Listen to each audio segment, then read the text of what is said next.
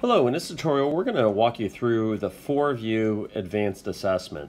The first thing is that the new additional measurements called Cranio-vertebral Angle, which is CVA, flexion extension of the skull, Thoracic Kyphosis, Q angle, and Pronation Supination of the foot are to be turned on in settings. So if we go to settings, and then we go into PostureScreen. Notice we have to turn those measurements on right here. Okay? Otherwise, it will just do the traditional 4-view assessments. With that being said, let's go back to the client, and we're going to go ahead. I've already obtained photographs. So we have four photographs. We're going to go ahead and begin a postural assessment.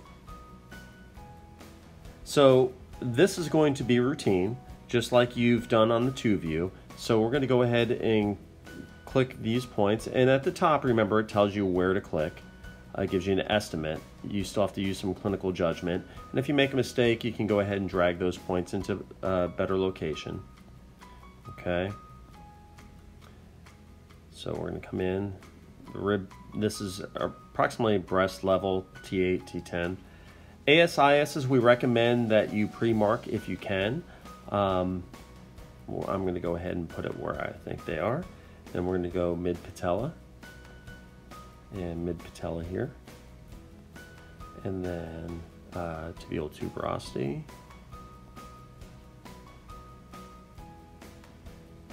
And right there.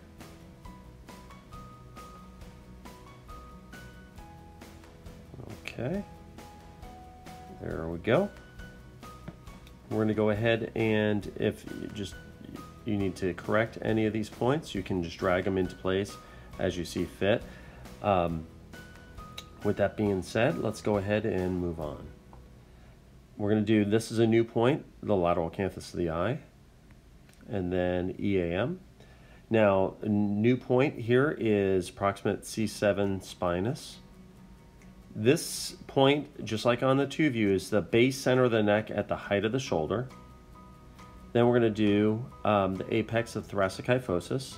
Then what we're going to do is we're going to go down approximately to the level of the elbow where the kyphosis ends, maybe T12, L1, L2. As you zoom out of the picture again at the end, you can go ahead and fix these points if need be.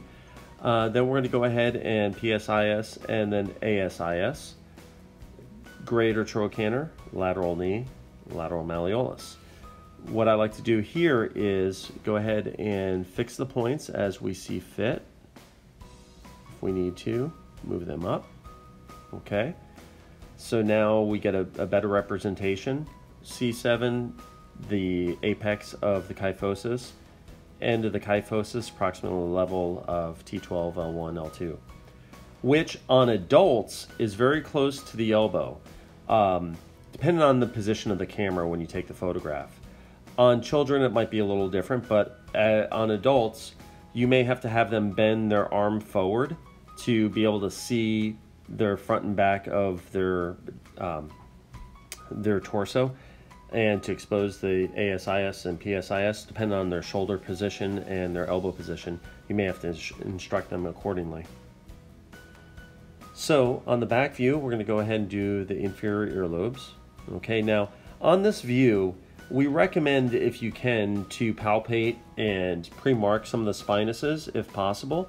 I'm going to, for purposes here, I'm just going to go ahead and estimate these just to walk you through, because I want to get to the new points here. Then we're going to go ahead and do approximately a T4 spinous. Okay. And we can go ahead and fix these points. If we make a mistake, we can go ahead and do this. Now, here's one issue with this client. Their toes really weren't facing forward. And you can also make sure the camera might be a little bit lower when you take this photograph. It might be a better representation. But even though their feet are turned out a little bit more, it doesn't look like he has significant pronation or supination with that. Double check the points. with that. Okay, we're going to move that point in a little bit more. Again, pre-marking this would be that much better and more efficient for those spinous marker points, okay, and the ASISs, okay, because it's really hard to tell his ASISs here, because obviously they're under his clothes, okay, and it'd be good to pre-mark those if you can.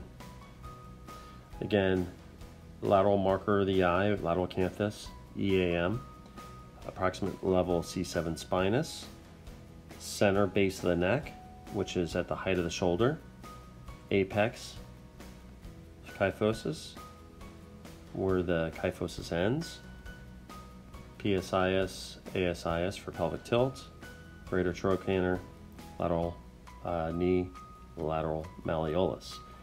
Double check your measurement points. If you need to adjust any of those accordingly, you can go ahead and do so. And at this point, you have all the new measurements. Now, something to keep in mind, this Generate PDF document is only for just to get a preview of the 4-view PDF document. We recommend you never really show that to the patients or clients because it's quite confusing. We recommend that you do the 2-view.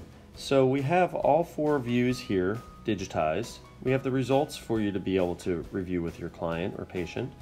But if we're going to send the PDF, the one that we send to the patient would be, and we would always use the bottom email portion here, would be this preview of the 2 views, okay? That makes it a lot more simplistic for the patient or client to understand their postural deviations, okay? The 4-view is for clinicians to put in their electronic health records, okay, with all the deviations. The new values that we just did are right here: Q angle, the pronation supination, skull flexion extension, okay, that's the lateral canthus of the eye to the EAM to horizontal. Notice that we're averaging the points from left and right side. That's very important based on their AP postures. Cranio-vertebral angle, left and right, and then the averaged. The thoracic kyphosis, and the pelvic tilt. Okay, so those are the new measurements on the 4-view assessment. If you have additional questions, please reach out to our support team at support@PostureScreen.com. Thank you.